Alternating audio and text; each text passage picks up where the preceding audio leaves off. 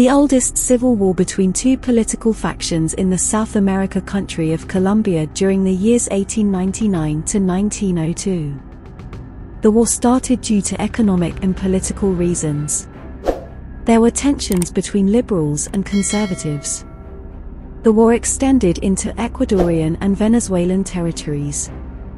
War started between federalism, a governmental system with one main ruling government, as well as smaller regional governments, and centralism, a political system that has one ruling government over all regions of the country.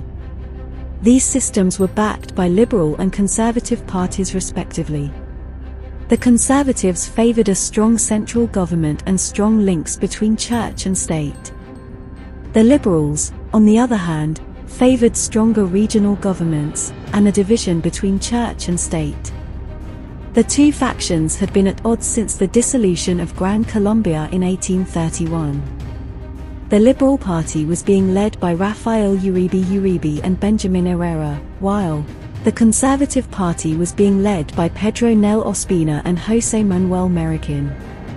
In 1898, a presidential election was issued electing the conservative President Manuel Antonio San Clemente. This election and many before it had been rigged in the conservatives' favor, which agitated the liberals. San Clemente, who was well into his 80s, had participated in a conservative overthrow of the government in 1861 and was extremely unpopular among liberals. Because of health problems, San Clemente's grip on power was not very firm. At this time, the country was undergoing severe financial crisis. He called for replacing the old currency, which to a certain extent helped to resolve the financial struggle. But coffee exporting started suffering a loss.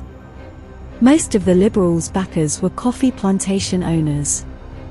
The liberal revolt began in Santander province. The first clash took place when liberal forces tried to take Bucaramanga in November 1899. The victory at Polonzo gave the liberals the hope and strength to drag out the conflict for 2 more years against superior numbers. They clashed in May 1900 at Palo Negro, in Santander department. The battle was brutal. It lasted approximately 2 weeks, which meant that by the end decomposing bodies became a factor on both sides. The two armies fought time and again over the same stretch of trenches. There were close to 2,500 dead in those 15 days, and the Liberal army had broken. After the battle, the war escalated, and became one of the most brutal conflicts in early 20th century South America. The Liberals had been getting aid from neighboring Venezuela. The devastating loss at Palo Negro made the government of Venezuela to halt all support for a time. But a visit from Liberal General Rafael Uribe convinced to resume sending aid.